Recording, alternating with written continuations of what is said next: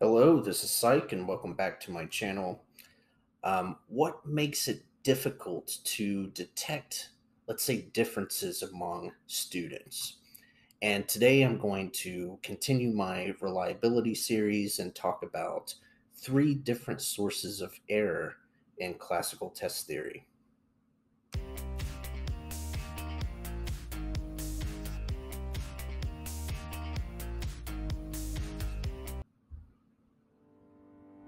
So we really have, let's say, four different sources of error, primary sources of error.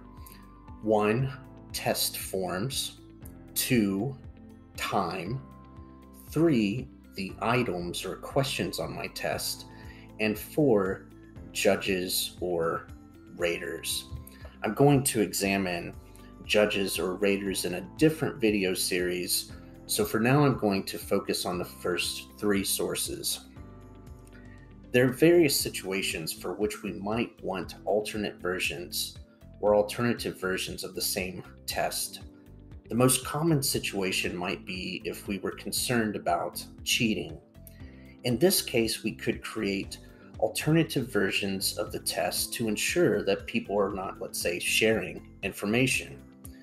Alternate forms reliability would examine the extent to which people who are doing well on one test relative to others are also doing well on a different test designed to measure the same thing. To measure this, we can simply correlate the performance of individuals across each test form. We typically want this correlation to be 0.8 or greater, and probably values greater than 0.9 or so would be ideal. Time can also be a source of inconsistency. We are primarily concerned with this source of error when I take scores at one point in time and then use them to make decisions at a different point in time. So for example, I may have students take some kind of placement test at one point in time, and then they would actually start taking classes at a different point in time. In this case, we would want our scores to be consistent between each point in time.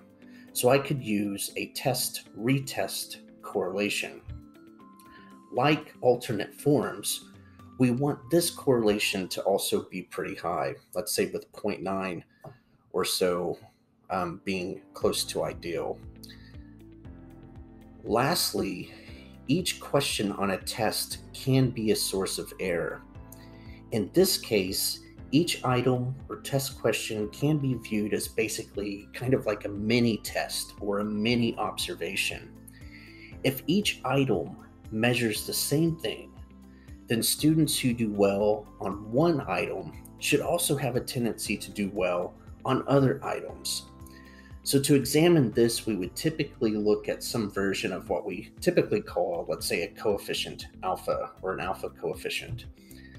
Alpha reflects the extent to which the test items are correlated and the number of items on my test. So we would want alpha to be around 0.8 or higher, although some people have suggested that 0.7 or so may be okay for, let's say, various research purposes. So that's all that I have for you today. And in my next video, I'm actually going to talk about how we can obtain these values using SPSS.